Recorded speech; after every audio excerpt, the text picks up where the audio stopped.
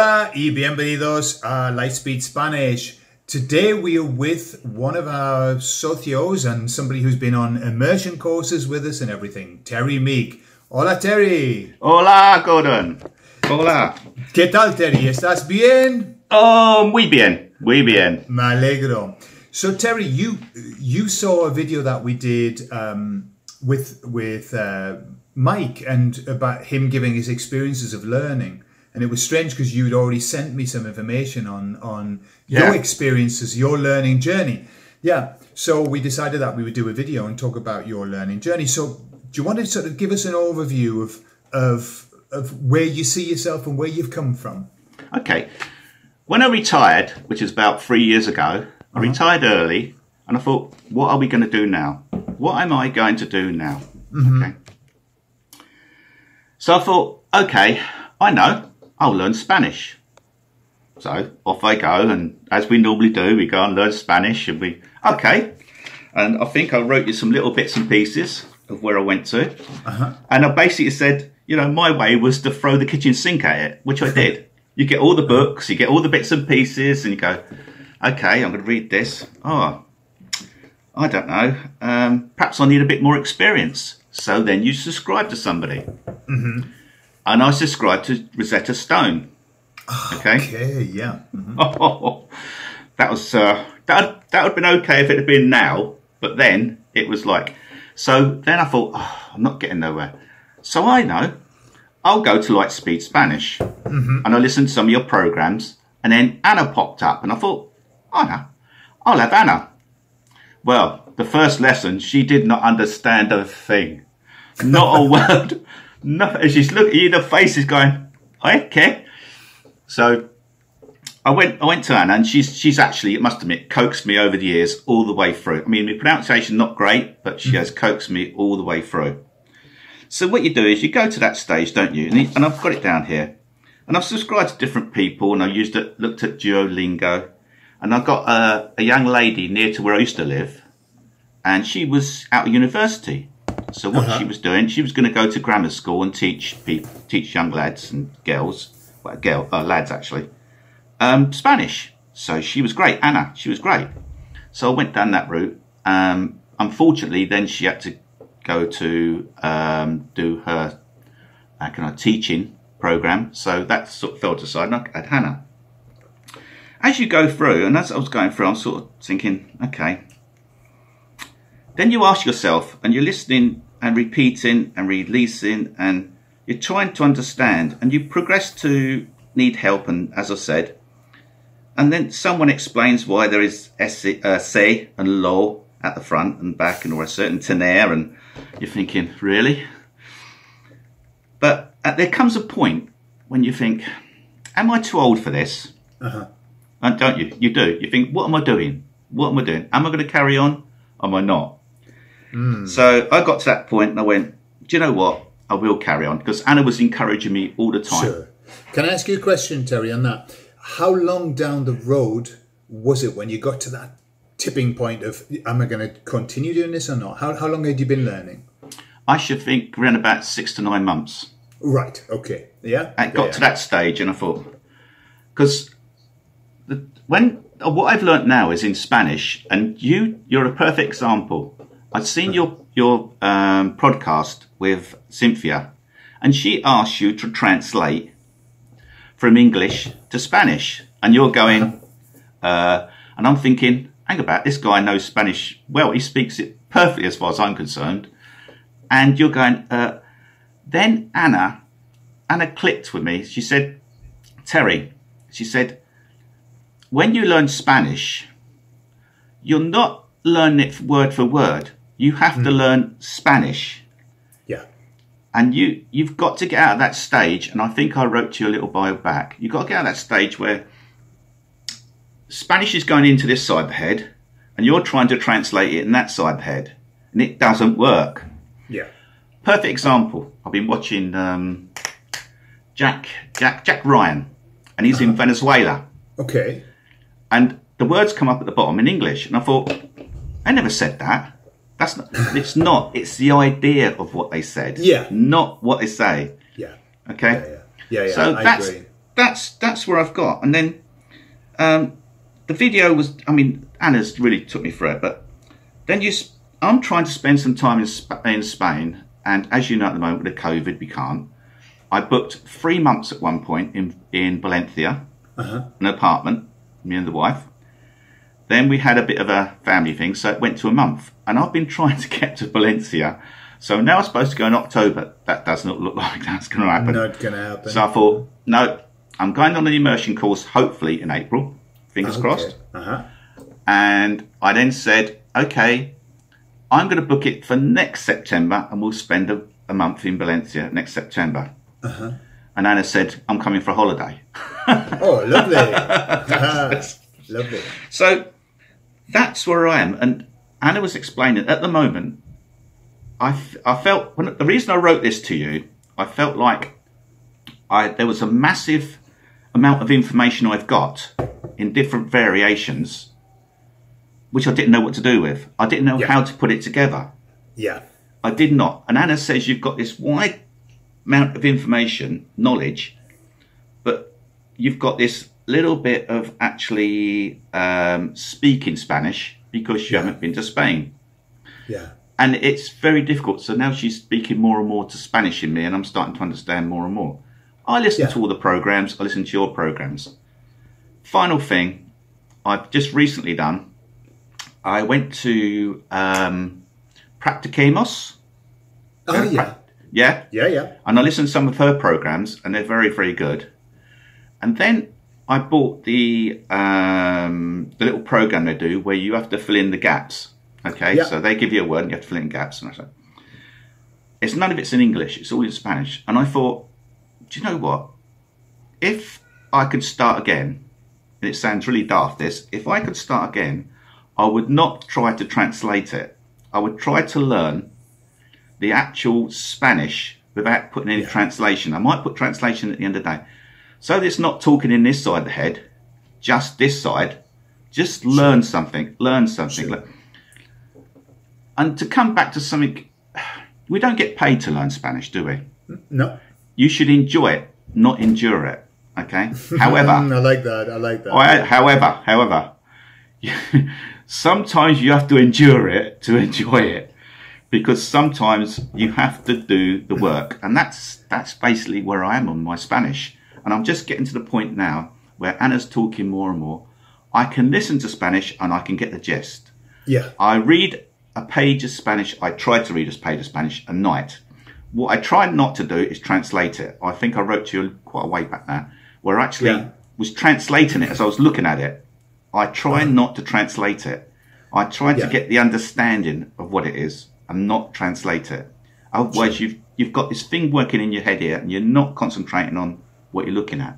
That is the way I think. That is my opinion. That's the way I feel it is. Yeah, well, I agree entirely with what you're saying. I mean, I'll just touch on a few points that you've made, which are great points. One is you're at a stage, Terry, where you've done a lot of work, right? And I've just been writing about this in the new book, in the new prepositions book that's going to come out, about the stages of learning. And the first stage, like you going to Spanish, when you started, you said, I went into Spanish, and it's like, yeah, I'm going to learn Spanish. That's the first stage. That's the honeymoon period, the bliss period, where you don't know that you don't know. It's like, yeah, I don't know that I don't know. Quickly you get into stage 2, which is where you've been, which is you start to amass. You know that you don't know, and you know you've got to find out, and you start to amass a load of information, lots and lots of information. But you don't necessarily do anything with that information. It's going in, but it's not coming out. Okay? Correct. And then once you've learned that, then you move into what's called stage 3. This is where you're moving into. And stage 3 is the toughest. It's the toughest one, because it's where you suddenly know that you know. Right? But everything that you have to do, and you've mentioned doing this in your head, everything that you have to do is manual. You're on manual. So everything is hard going, it's slow, you're having to formulate your sentences in your head. It's a tough area. But the more that you stay there, the more you practice. And the more you practice and the more you speak, suddenly there you jump into the level 4. And level 4 is where it becomes automatic. you don't know you know. You don't even realize. Like when you tie your shoelaces, you don't know what you're doing. Your mind does it. You don't, explain to somebody how to tie a shoelace. It's really hard because it's automatic. And so that's all that you've got to do now is start to practice that until it becomes automatic. Like when we already have automatic stuff. Somebody says to you, hola Terry, ¿qué tal? Right? You don't have to think, well, I have to say, muy bien. It automatically comes out. Yeah. Yeah? Automatically comes ¿Cómo out. está? So, ¿Cómo está? Yeah, so that's already built in. But then when it comes to having a conversation, it starts becoming quite dogged and difficult. Yeah. So that you're going through the path, and this is the stage where I always say, look, no pressure, no diamonds. Yes, it's going to be tough. No pain, no gain. You're in the tough bit. You're in the bit where it's going to be difficult. But the value of what you get when you move out of there and you have a conversation and you say, wow, I've just had a conversation and I understood everything the person said and they understood everything I said. And that's when you're moving into level 4. So you've just got to do the work, as you say. Tell me, let me ask you a question. Of all of the Spanish areas that, vocab and conjugation and stuff like that and pronouns, what's the biggest challenge for you in terms of grammar? In terms of grammar? I know. Yeah. Just trying to do something that irregular verbs. Okay? Tying up irregular verb. Oh, let me just go back to something I would say. If there was one verb I should have learned when I first started Spanish would decir. Because that comes up all the time and it's in so many different sorts. It's like, oh my God. No, but I'm just going through something now where basically it's something where I say I had, okay, and then you use an irregular verb. Yeah. That's fine if it's a standard verb, yeah, because there's only 2 ways: padone, ido, and whatever. But when you come to the irregular verb, it's like, hang about, that's visto. Now, how does that you have to just learn that. That's the point. You got no alternative. There's no rule. You've got to learn it. And that's the way that one is. That's the most difficult, I find. The things that fall outside of the normal rules. Like you've learned the rules, and then there's, unfortunately, in present tense even, something like 70 to 80% of Spanish verbs are irregular in present tense. And then you've got the irregular preterite tense. Then you've got the irregular present perfect that you're saying, the vistos and the rotos and cosas. And the rotos. So it is a challenge, yeah. And in terms of speaking, what holds you back more than anything in your view? I think it's because I'm still in the English mind. Okay. I'm still there. And I haven't quite got out of it yet. Sometimes I can speak to Anna and I can run off a conversation. Yeah. Sometimes it might be a couple of sentences, but sometimes I can run off a conversation. And then let me explain something. She asked me a question the other day. She said, okay then, Terry, what's the imperfect tense of this then? And I'm like, and it just went blank. So there's this, there is a point where you come to, especially me, when somebody asks me a question straight out of the blue. When I've got something to think about and I can think about it quickly, I go, okay, I can pretty well ring it off. But when it comes to that point and you go, but you know it, that's what gets me. You know it. Sure. But it just can't come to you. Sure. It's a rabbit in the headlights situation. When you were talking earlier about learning, okay, and how one of the biggest downfalls that we have is that we rely too much on translation, going from English to Spanish, and word for word sometimes, word for word. And, Google Translate is great for checking your sentences, but not for making your sentences. You shouldn't do that. So if you think about children, when children learn any language, they have no reference. They're not translating from anything. No. They don't have anything to translate from. They don't have another language. So they learn the natural way, the way that we really should learn, which is this immersion, this total immersion, without any preconceived ideas of what on earth. It's just children learn through that repetition of, hang on, he keeps pointing at that and saying the word, so I'm assuming that that must be that word. And that's what children do. It's like by deduction, they work out what things mean. That's Whereas right. We want, you know, we're adults and we have a language and we think that, you know, we must have everything inside of a little nice, you know, clean structure. And it's not that way. It's not that way. So sometimes we have to surrender ourselves to the process. And it's a big leap of faith to, you know, we have to regress to children. And this is the problem. I mean, how old are you, Terry, if you don't mind me asking? 67. 67, okay. So when you're learning, you've got a bank of 67 years of English. Yeah, you're an adult, you know, you can explain yourself very well in your own language and everything. And so we want to do the same in Spanish because we're adults. But unfortunately, not. How long have you been learning? 3 years. 3 years now. Yeah. So you are 3 in Spanish. You're 3 years old. And the problem that we've got is that we want to talk like a 67-year-old man because that's who we are, but we're only 3 in Spanish. And so we have to surrender ourselves to the fact that we are going to talk like a 3-year-old child. How do 3-year-old children talk? Not very well.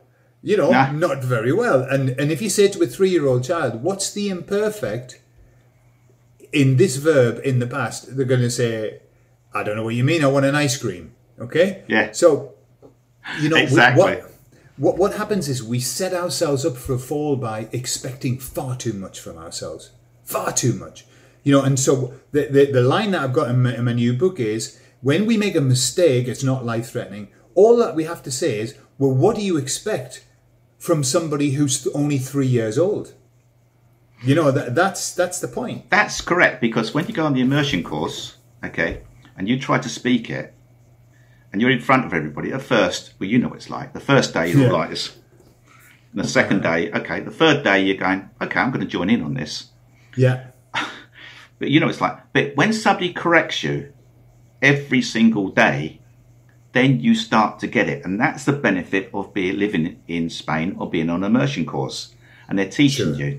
Because they're correcting you. You may get embarrassed, but so does everybody else in the class. You're not the only person getting embarrassed here. So that's the benefit of that. And that's how, you were just saying, learn it. You've got to learn it from a Spanish point of view, because you can learn to a point, but some of them Spanish phrases don't make any sense whatsoever until you actually put it together. Sure. And I've seen you struggle. I've seen you struggle trying to translate from English to Spanish. So absolutely. Absolutely. You know what happens, Terry, is this. And again, this is important for us to understand. We have these levels of learning, right? And now, in many areas, I'm in level 4. That means I don't need to think about what I'm saying. But I get myself, if I start talking about politics or high-level mathematics, or I talk about science or biology, an area that I don't know, wham, I'm back down. I'm back down to level 2. That I know that I don't know.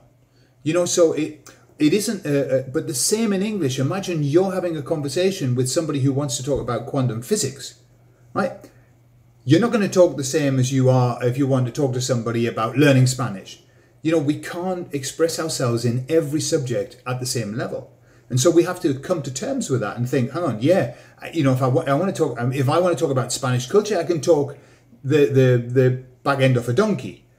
But if I want to talk about Spanish politics, I have nothing to say. I don't have any vocab, you know? Yeah. So it's horses for courses, that's all, you know? And so what we have to do, we have to focus on what it is that we like, what we can be enthusiastic about, and that makes it much easier. And the things that we're not interested in, don't bother, you know, wasting your time on that, because you're not going to talk about it anyway, and you wouldn't talk about it in your own language. Focus on what it is that you like.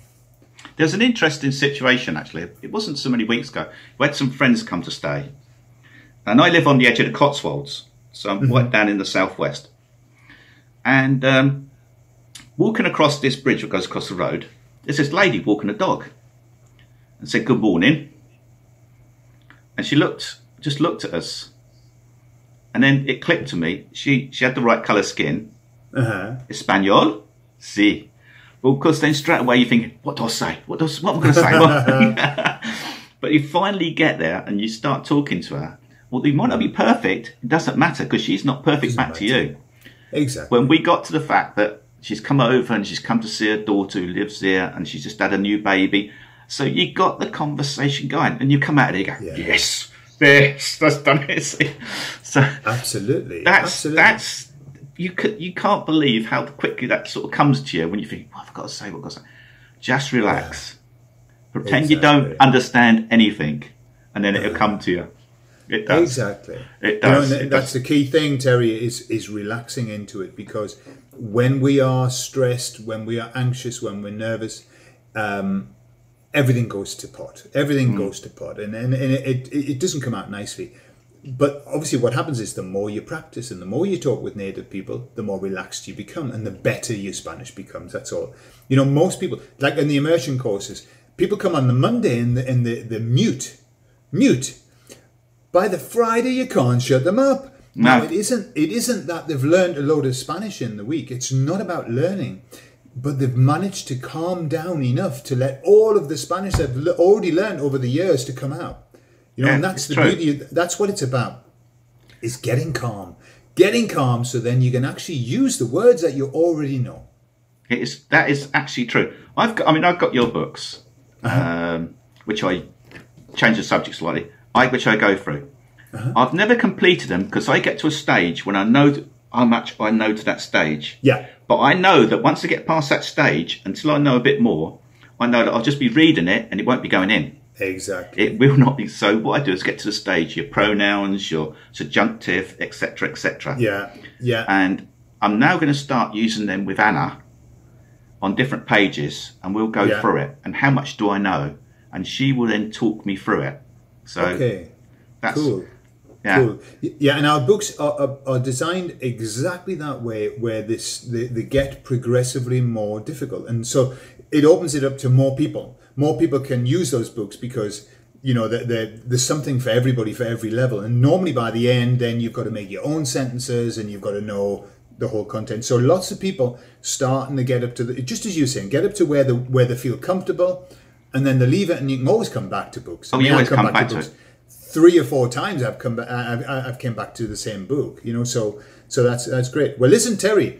This has been absolutely fascinating, interesting. I love hearing about your learning journey, and I'm sure that there are other people who also want to talk about their learning journeys, which is great, because it's nice to know, you know, one of the biggest issues that we have as learners is we make comparisons, and we compare our progress with that of others. And absolutely, and one thing I always say is never, ever compare yourself to anybody else, because there's nobody like you. There's nobody who's got your specific special situation. There's nobody who's had your background, your education, your upbringing, your almost problems to learning sometimes that people have that are very special to them.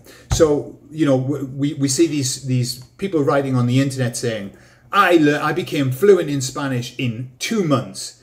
And it's like, everyone goes, oh, what about me? You know, I've spent 5 years and I'm not fluent.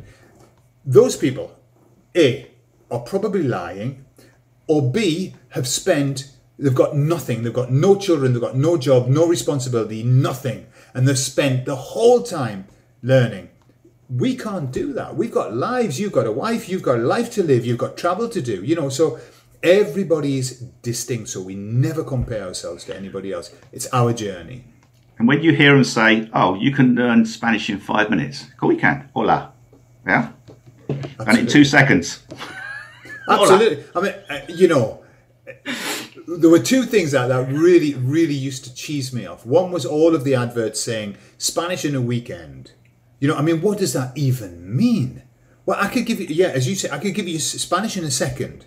Say hola, as you say, and that's it. So it doesn't mean anything. Or be fluent with 500 words. I mean, in what world are we living? Fluent with 500 words.